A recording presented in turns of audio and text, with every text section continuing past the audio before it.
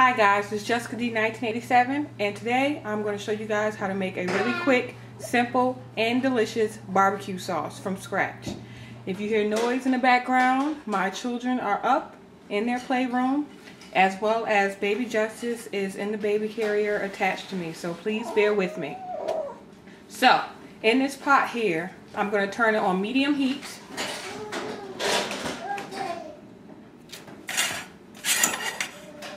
And I'm going to add in, I'm going to have the ingredients listed in the description box as well as the directions to complete this.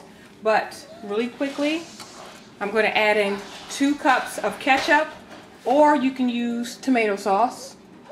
So add that right in there.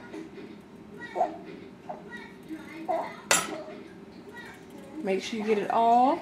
Mom! Yes, Jaden. They're all picked up. Okay, thank you.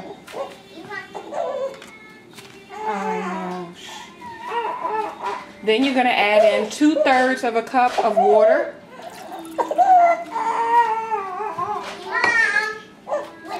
Okay, I'm back. So far we've added 2 cups of ketchup or tomato sauce, whichever you have, 2/3 of a cup of plain tap water, and now I'm going to add in my spices, and I'll have it listed in the description box. You're going to go ahead and add those in. We're going to add in 5 tablespoons of light brown sugar, or dark if you have it. 5 tablespoons of white sugar.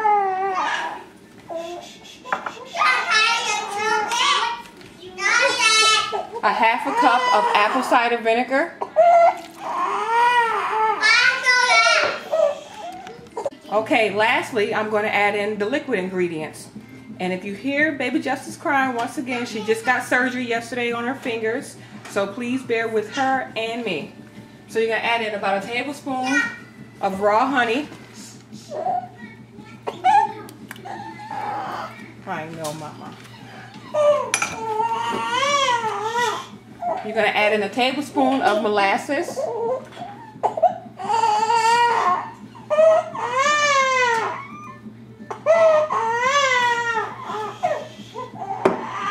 And about a teaspoon of liquid smoke. It's only like 90 cents at Walmart, so it's a really good buy. A little bit goes a long way. And a tablespoon of Worcestershire sauce. You're going to let this simmer for at least 1 hour on low.